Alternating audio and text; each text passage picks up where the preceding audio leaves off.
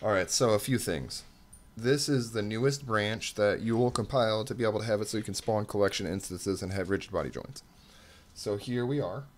I have licensed Rectified Beta under the MIT 3.0 license, attribution version, which means you basically just have to say that I made it. And please donate to my Patreon.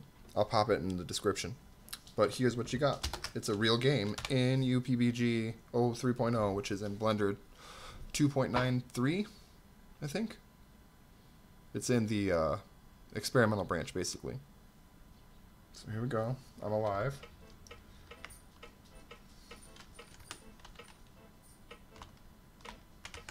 I can switch people. Pick up weapons. Aim. Shoot stuff. Stuff can shoot me too.